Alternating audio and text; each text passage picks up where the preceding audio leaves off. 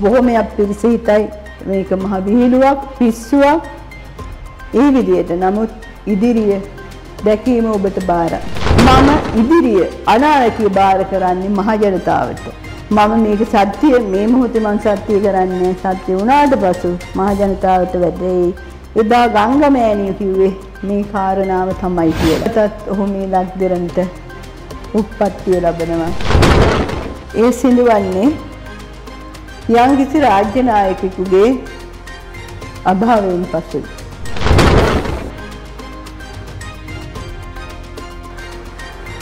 ඔබ හැඟුම්බර වෙලා තියෙනවා මේ කාරණාවේදී මොකක්ද ඒකට විශේෂත්වය? කුවන් වැඩිසෑය අභියසති දසදහසක් ස්වාමීන් වහන්සේලා මුතුකුඩ යටින් වඩම්මවලා ඒ ආකාරයෙන් උතුම් දානයක් පිරිකර සහිත පූජා කරන්න ඒ මව දෙමව්පියන්ට නිරන්තරයෙන්ම හිත් දෙනවා.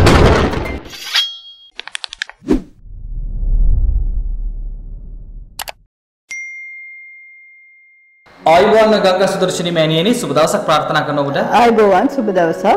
සුවිශේෂී කතාබහක් අනිවාර්යයෙන්ම ලෝකයට හෙළිදරව් කරන්නට අවශ්‍යයි කියලා තමයි ඔබතුමිය අද දවසේදී අපිට ප්‍රකාශ කරේ. මොකක්ද මේ සුවිශේෂී මාතෘකාව? රටක් කැළඹෙයි කියලා කිව්වා. ඇත්තටම බොහෝ පිරිසක් කතා කරන රටක් ලොවක් කතා කරන මාතෘකාවක් ගැන තමයි මම අද කතා කරන්නේ. වෙන කිසිවෙක් ගැන නෙවෙයි. දියසෙන් කුමරු ගැන තමයි මම අද කතා කරන්න බලාපොරොත්තු වෙන්නේ. මම මනසින් සහ විශ්වය සමග සහසම්බන්ධ වෙමින් ලබාගත් නිවැරදි පැහැදිලි තොරතුරු තමයි මම අද පවසන්න බලාපොරොත්තු වෙන්නේ. අනාවැකියක් වශයෙන් ඒ අනාවැකියත් කොණ්ඩඤ්ඤ අනාවැකියක් කියලා මට බය නැතුව කියන්න පුළුවන්. දැන් මෑණියනි මෙහෙම කාරණාවක් තියෙනවා. ඔබතුමීට හිතෙන්නේ නැද්ද දියසෙන් ගැන කතා කරන එක ප්‍රමාද වැඩි? හැම දෙනාම විවිධ ජ්‍යොතිෂවේදීන් විවිධ වෙදදුරන් ඒ ආකාරයෙන්ම වෛද්‍යවරුන් බොහෝ දෙනා මේ දියසෙන් ගැන කතා කරනවා නේද? ඇයි පරක්කු වුනේ? ඇත්තටම මම නියත වශයෙන්ම මම සොයා බලලා තමයි යම් කරුණක් ඉදිරිපත් කරන්නේ. මොකද අනාවැකියක් කියනකොට අනාගතයේදී සිද්ධ වීමට නියමිත වැකියක් තමයි මම ප්‍රකාශ කරන්නේ. ඒ නිසා නිවැරදිව පැහැදිලිව ඔප්පු කරන්න පුළුවන් අනාවැකි මිසක් මේ ගංගා මෑණී ළඟ බොරු වෙන අනාවැකි එදත් නෑ අදත් නෑ හෙටත් නෑ. හරි. දැන් බොහෝ දෙනා කියනවා අපි පටන් ගමු දියසෙන් කුමාරයා උත්පත්තිය ලැබලා අවසන්. ඔබ මොකද හිතන්නේ? ඉතාමත්ම කනගාටුවේ ප්‍රකාශයන් වලට මම නිවැරදිව පැහැදිලිවම කියනවා දියසෙන් කුමරු තාමත් මේ ලක්දරණට ඉපදුනේ නැහැ. උන්වහන්සේ මං එහෙම කියමුකෝ මොකද උත්තමයේ ආධ්‍යාත්මික ගුණ වගාවෙන් මුළු ලෝකම නතු කරගන්න පුළුවන් ශක්තිය තියෙන කෙනෙක් තමයි දියසෙන් කුමරු කියන්නේ. රාජ්‍ය පාලනය කරන කෙනෙක් නෙමෙයි. ආධ්‍යාත්මික ගුණ වගාවෙන් ලෝක පාලනය කරන උත්තමයෙක්. එදා දුටුගැමුණු පුත්‍රයාණන් වහන්සේ තුන් සිංහලෙක් සේසත් කළාසේම ඒ දියසෙන් කුමරුන් වහන්සේ මුළු ලෝකයක්ම සිංහල දේශයට මේ බුද්ධ ධර්මය බොහෝ පිරිස් අතරේ ප්‍රචලිත කරන්න පුළුවන් වාසනාවන්ත පින්වන්ත උත්තමයෙක් තමයි ඒ උප්පත්තිය ලබන්නේ. මම පැවසුවා 2025 යනතුරු මේ තියෙන තත්ත්වයන්, මේ තියෙන කලහලකාරී තත්ත්වයන්, මේ තියෙන විපත්දායක තත්ත්වයන්, මේ තියෙන ලෙඩ රෝග තත්ත්වයන් යට යමින් උඩ වෙමින් පවතිනවා කියලා. 2025 වෙනතුරු මේ ලක්දිරන්ට සුබ නැහැ කියන එක ලෝකවාසී සියලු දෙනාටම සුබ නැහැ කියන එක මම පැවසුවා. ඒ වගේම මේ උප්පත්තියත් සිදුවන්නේ 2025න් පසු තමයි. 2025න් පස්සේ දියසෙන් කුමාරයා උපත ලබනවා නම් දැන් කියනවා දියසෙන් කුමාරයා බිහි වෙලා දියසෙන් කුමාරයා සමහර අය කියනවා තරුණ වයසේ සමහර අය කියනවා මැදි වයසේ සමහර අය කියනවා බිලිඳු වයසේ මොකද්ද දැන් මේ මතවලට වෙන්නේ? දැන් ඔබතුමිය වෙනම කාරණාවක් නෙමෙයි කියන්නේ. නෑ මං පවසන්නේ මං දකින කාරණා සහ විශ්වය සමග සහසම්බන්ධ වුණා මට ලැබුණු නිවැරදි තොරතුරු තමයි මම ප්‍රකාශ කරන්නේ. නිසා තමයි මේ දියසෙන් කතා මෙපමණ කාලයක් යටපත් වුණේ. ඇත්තටම හරි දේ හරි විදියට හරි දැක්මක් ඇතුව කියන්න ඕන නිසා තමයි ඒ කාරණාව අතපසු වුණේ. දියසෙන් කුමරු උපදිනවා. දියසෙන් කුමරු දුගී පැල්පතක ඉපදිලා දුක් විඳින තැනක් නෙවෙයි. උන්වහන්සේ දැනට තුසිතේ වැඩ ඉන්නේ. උන්වහන්සේ උපදිනවා මේ ලක්දරට ඉතාමත්ම වාසනාවන්ත මව්පිය දෙපළකට නිර්මාංශික වූ මව්පිය දෙපළකට උතුම් පුත්‍ර රත්නයක් වෙලා උන්වහන්සේ නැවතත් මේ ලක්දරන්ට වඩිනවා. තාමත් වැදගත් කාරණාවන් දෙකක් කිව්වා. ඔහු කවදාකවත් දුගී පැල්පතක උපත ලබන්නේ නිර්මාංශ දෙමව්පියන්ට දාව උපත ලබනවා කියලා. මේ ගැන වඩාත් විග්‍රහ කළොත් එහෙම. ඇත්තටම ඒ උප්පත්තිය මම දකින්නේ උතුම් දුටුගැමුණු පුත්‍රයාණන් වහන්සේගේ නැවත උපදීමක් විදියට තමයි. උන්වහන්සේ උපදින්නේ නිර්මාංශික වූ මව්පිය දෙපළකට. ඇත්තටම මේ මව්පිය දෙපළ ඊටමත් වාසනාවන්තව ඊටමත් සැප සම්පත් විඳිමින් ඊටමත් දැහැමි ජීවිත ගත කරන මව්පිය දෙපළ.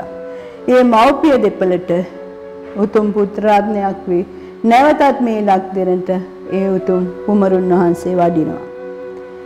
ඒ මම අනාවකියක් වශයෙන් පවසන්නම්.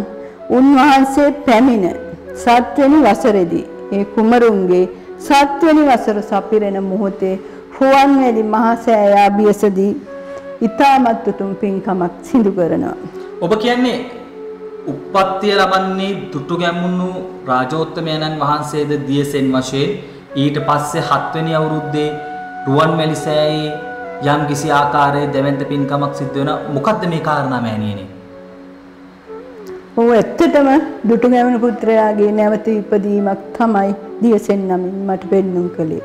විශ්වය සමග සහ සම්බන්ධ වෙනකොට.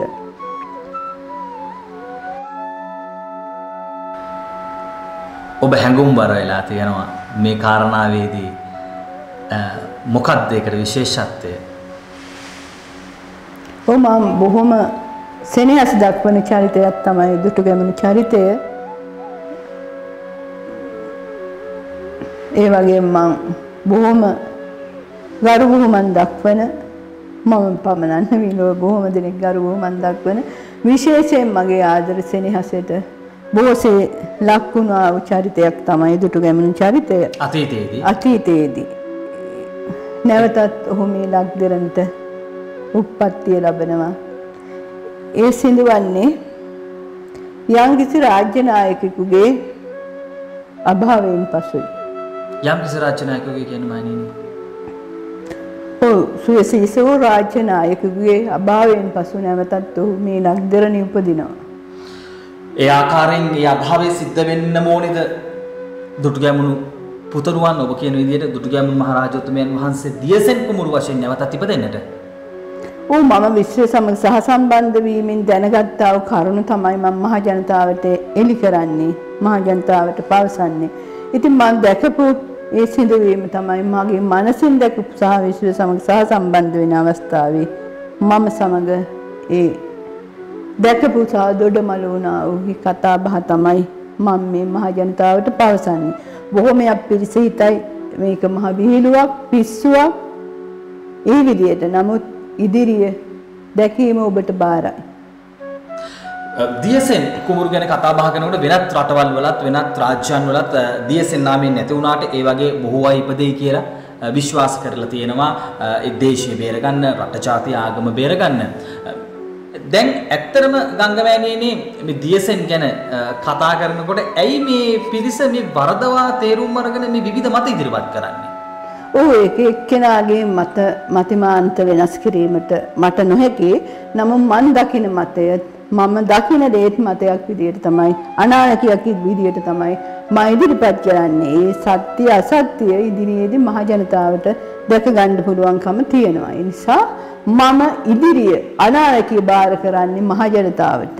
මම මේක සත්‍ය, මේ මොහොතේ මම සත්‍ය කරන්නේ, සත්‍ය වුණාට පසු මහ ජනතාවට වැඩේ. එදා ගංගමෑණිය කිව්වේ මේ කාරණාව තමයි කියලා. ඒ වගේ මේ පුත්‍රයාගේ ඉපදීමෙන් පස්සේ බොහොමයක් වෙනස්කම් සිදු වෙනවා. දියසෙන් කුමාරයා කියන චරිතය උපදිනකොට මේ ලක්දිරණත් බොහෝ වෙනස්කම් සිදු වෙනවා. වෙනස් රාජ්‍යවල ඒ රට ජාතිය වෙනුවෙන් යම් සේවයන් කළා ශ්‍රේෂ්ඨ විදියට ඒ ආකාරයෙන් නම් පවතින විදියට. නමුත් එදා මෙදා තුර දුටුගැමුණු රජතුමාගේ ආත්මයෙන් පසු නැවතත් දියසෙන් කෙනෙක් මේ ලක්දිරණට පහළ වුණේ නැහැ. ඉදිරියේදී තමයි උන්වහන්සේ පහළ වෙන්නේ. ඒ පහළ වීමෙන් අනතුරුව එදා අදටත් ඒ රුවන්වැලි සෑය මේ කපක් තියෙන තුරු පවතින සේම ඒ උතුම් කුමරුන් වහන්සේ උතුම් පුත්‍රයාගේ නාමය මුළු ලොවක් බබලවනවා. ඒ වගේ මේ බුද්ධ ධර්මය විද්‍යාඥයින් පවසලා තියෙනවා. ඒ විතරක් නෙවෙයි බොහෝමයක් මනස දියුණු කරගත්තා වූ බොහෝම පිරිසක් ස්වාමින් වහන්සේලා පවාතීතේ පවසලා තියෙනවා, දේශනා කරලා තියෙනවා මේ බුද්ධ ධර්මය මුළු ලෝකයේම පිළිගන්න ධර්මය වෙනවා කියලා. ඒ ධර්මයේ ආකාරයෙන් පිළිගන්න ඒ ධර්මයට නතු කරගන්න පුළුවන් උත්තම පුත්‍රයෙක් තමයි දියසෙන් කුමරු. මෑණියනි අපිට යම් දෙයක් අතපසු වුණා කියලා මට හිතෙනවා. මම නැවත වතාවක් මතක් කරන්නම්. ඔබතුමී කිව්වා දියසෙන් කුමාරෝත්පත්තියෙන් 7 වෙනි වසර ගතවන තැන්හි යම් කිසි සුවිශේෂී පූජාවක් සිද්ධ වෙනවා. ඔවුන්ගේ දෙමව්පියන් මූලික වෙලා හරි මොනවා හරි ඒ වගේ කතාවක් කිව්වා. මොකක්ද සිද්ධ වෙන පූජාව රුවන්වැලි සෑයේදී? රුවන්වැලි සෑයේ අභියසති දසදහසක් ස්වාමින් වහන්සේලා මුතුකුඩ යටින් වඩම්මවලා ඒ ආකාරයෙන් උතුම් දානයක් පිරිකර සහිත පූජා කරන්න ඒ මව් දෙමව්පියන්ට නිරන්තරයෙන්ම හිත් දෙනවා. ඒ දසදහසක් එහෙමයි. දැවැන්ත ප්‍රමාණයක් ස්වාමින් වහන්සේලා එදා රහතන් වහන්සේලා රුවන්වැලි සෑයේ වැඩ හිටියා වගේ දසදහසක් වගකීමින්ද මේ කියන්නේ? නැත්නම් සමහර වෙලාවට සමහර අනාවැකි කරුවන් කාරිනව කටට එනවට කියනවා, රුපියල් වලට කියනවා. මම මේ තාමත් ඍජුව ඔබෙන් අහන්නේ නැවත වතාවක් මෑණියනේ. මම වගකීම් සහිතව තමයි කියන්නේ. එවැනි දානමය පින්කමක් කරන්න හැකියාව තියෙන පවුලකට තමයි ඒ උප්පත්තිය සිදුවන්නේ. ඒ ආකාරයෙන් බලය, ඒ ආකාරයෙන් ධනය, ප්‍රසිද්ධිය තියෙන පවුලක පුත්‍රයෙක් වෙලා තමයි ඒ උතුම් දුටුගැමුණු පුත්‍රයා නැවතත් මේ ලක්දිරණට දියසෙන් නමින් උපදින්නේ. මෑණියනි දුටුගැමුණු පුත්‍රයාණන් වහන්සේ ඔබ දැන් ඉතාමත් පැහැදිලිව ප්‍රකාශ කරනවා. මේක මම දන්නේ කවුරුන් කෙසේ කොහොම ප්‍රකාශ කර තිබෙනවාද, ඉතිහාසයේ සඳහන් වෙනවාද කියලා. කෙසේ නමුත් දියසෙන් කුමාරයා උත්පත්තිය ලබනකොට පරිසරයේ හෝ වේවා යම්කිසි වෙනසක් සිද්ධ වෙනවද, යම්කිසි විපර්යාසයක් සිද්ධ වෙනවද කියලා එහෙම දැනීමක් තියෙනවද ඔබතුමීට? නියත වශයෙන්ම එවැනි වෙනස්කමක් සිද්ධ වෙන්නම ඕනේ. සිදු වෙන්නම ඕනේ. වෙනස්කම අනිවාර්යෙන්ම ඒ දිනට සිදු වෙනවා. සුළඟෙන්ද, ගින්නෙන්ද, ජලයෙන්ද, භූමිකම්පාවෙන්ද, කුමකින්ද ඒ වෙනස සිදුවන්නේ? ඒ ඔබට දැනෙනවද? ඔව්, ඒ ජලයෙන් සිදුවෙන තත්වයක් තමයි මට පෙන්නුම් කරන්නේ. දැන් අපි කියනවානේ පහු සෝදලා අරිනවා කියලා. අන්න ඒ වගේ විපත්දායක තත්වයන් සිදු වෙමින් පවතින අතරදී 2025 අනතුරුව මහා දානානීපාත වර්ෂාවක් මේ ලක්දිරණට ඒ ආකාරයෙන් පනිත වෙලා කියනවනේ කතාවක් පව් සෝදලා ඇරිය කියලා. අන්න ඒ වගේ මේ භූමිය සුද්ධ වෙනවා. ඒ භූමිය සුද්ධ වෙලා කියන්නේ මහා විශාල ගම් වතුරක් නෙමෙයි. ඒක 아무තු ආකාරයේ වැස්සක්. ඒක කිසි කෙනෙකුට පීඩා වෙන වැස්සක් නෙමෙයි. ඒක පව් සෝදලා අරින වැස්සක් කියන එක මම වගකීමෙන්ම ප්‍රකාශ කරනවා. තාමත් සිත් ගන්නාසුළු රටක් ලෝකයක් කැළඹෙන අනාවැකියක් ඔබ අද දවසේදී ප්‍රකාශ කරා. එහි වගකීම ඔබ නිත්‍ය වශයෙන්ම ගන්නවා කියලා අපි විශ්වාස කරනවා. එසේනම් තවමත් දියසෙන් කුමරු උත්පත්තිය ලබා නැහැ. එහෙමද කියන්නේ? නියත වශයෙන්ම මම කියනවා දියසෙන් කුමරු තාමත් මේ ලක්දිරණට පැමිණියේ නැහැ. ඉදිරියේදී නියත වශයෙන්ම උන්වහන්සේ වඩිනවා. හරි. එසේනම් ගංගමෑණියනි අවසාන වශයෙන් අපි දැනගන්නට ඔබතුමියගෙන් කැමති තවත් දියසෙන් කුමරු ගැන සුවිශේෂී කාරණාවන් ඔබ හෙළිදරව් කරන්නට සූදානමින්ද මේ වැඩසටහන නවත්වන්නේ? ඉදිරියේදී බොහොමයක් හෙළිදරව් කිරීම මේ ඔස්සේ සිදු කරන්න මට සිද්ධ වෙන බව මම දන්නවා. බොහොම ස්තුතියි ඔබතුමියට. සුබ දවසක්. සුබ දවසක්. තෙරුවන් සරණයි.